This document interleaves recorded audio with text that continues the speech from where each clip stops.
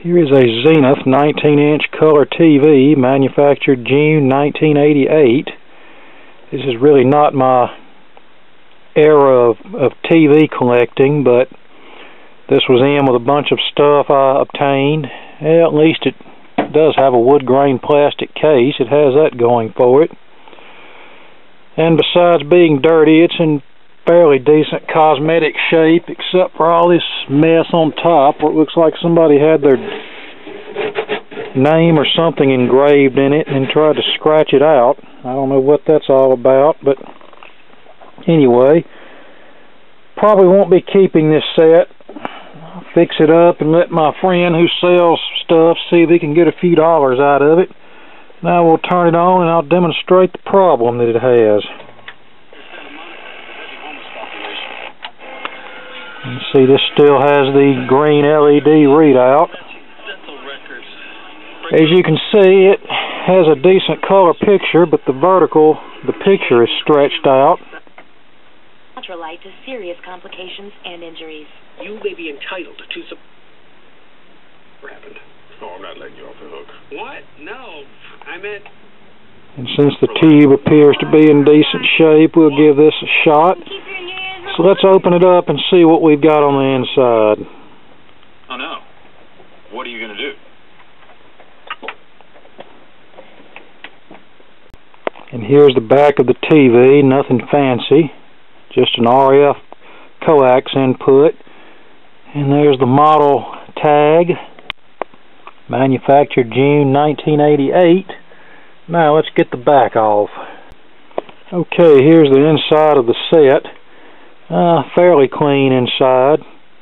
We have the main circuit board plus the CRT driver board that's actually part of the main circuit board, which brings up an interesting point. When solid state color TVs first appeared, many manufacturers started using modular designs, as in each circuit was on an individual plug-in circuit board, so when something happened you could just replace the defective module and be back in business. Well, Zenith did that along with several other manufacturers. Well, by the early 1980s, most manufacturers had gotten away from the modular concept and went to a single board chassis, which meant you could no longer just replace the defective module. You actually had to repair the circuit board to the component level. Well, Zenith was one of the few manufacturers that kept the modular concept. Even into the era of single board construction such as this TV, Zenith actually offered this whole chassis as a replaceable module. I remember back in the mid-90s I could get this whole chassis for around $50 with exchange of the old board, but which that was sometimes economical back in those days. But I always tried to repair these to the component level, and that's what we're going to do today. So first we'll remove this module, if you will, and see what the problem is. And in order to remove this chassis, we have to remove a 1/4-inch bolt from here, here, here, and here. And there should be a Phillips head screw behind the control door that has to be removed, and then the chassis should just slide out the back. And here's the Phillips screw that's located behind the auxiliary control door that must be removed. Okay, we now have the chassis out. And the area we want to look in is the vertical deflection circuit, which is this IC mounted on this heat sink and the associated capacitors. If memory serves me correctly, this capacitor right here was failure prone.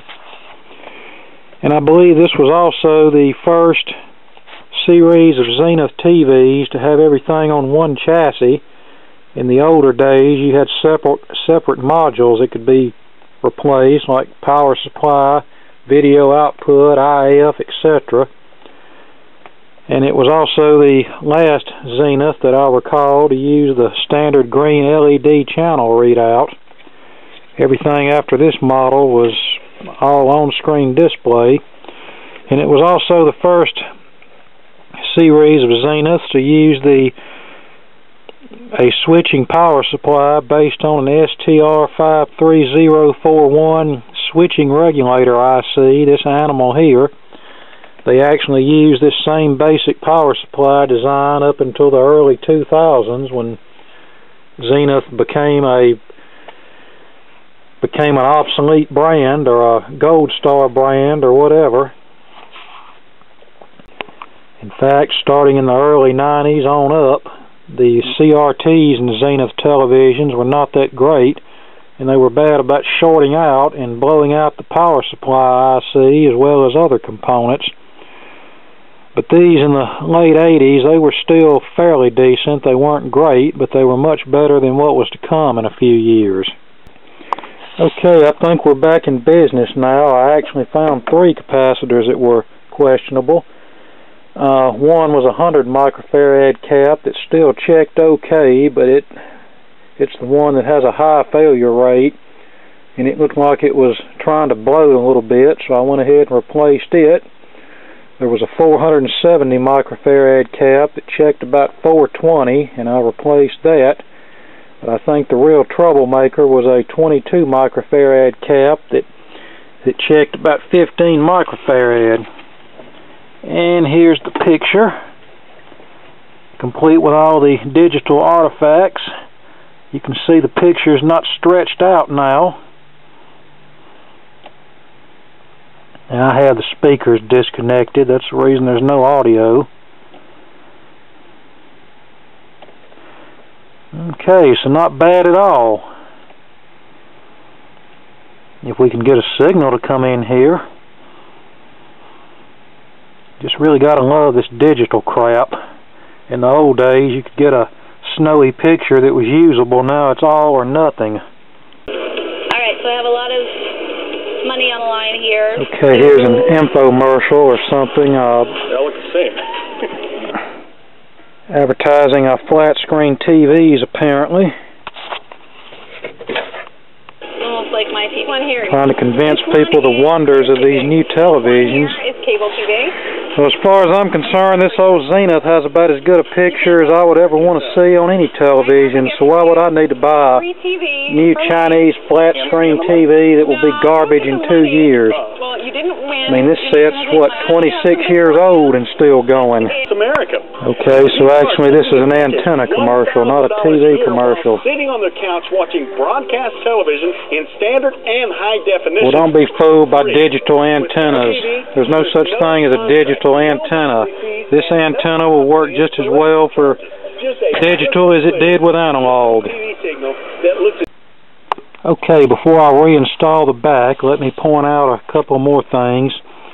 I also checked 2 capacitors in the power supply that have a history of failure. The symptoms are either a dead or intermittent power supply, or one in which the regulator IC self-destructs. This 22 microfarad cap was still okay, so I left it alone.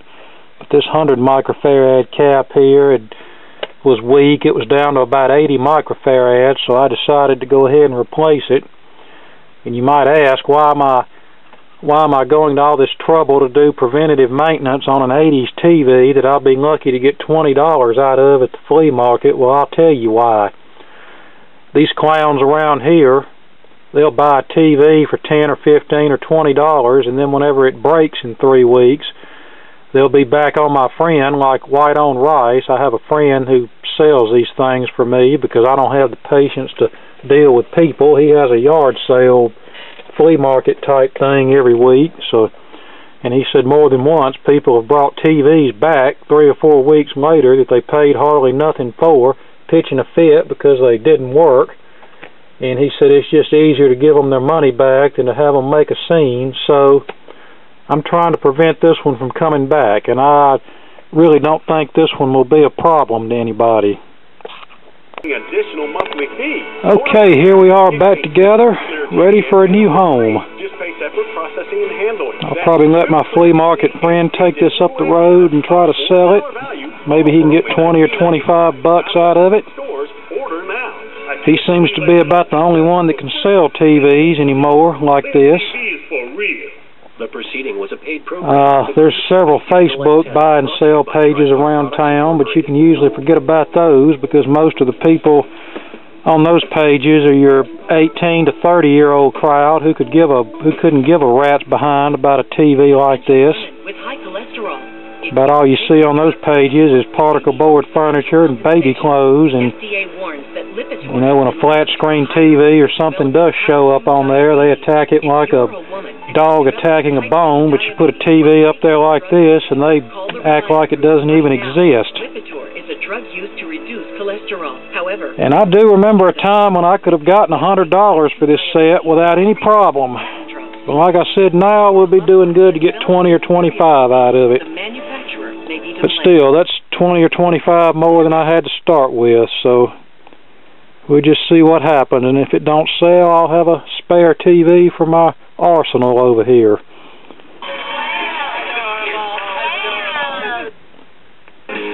Okay, there you go. Thanks for watching.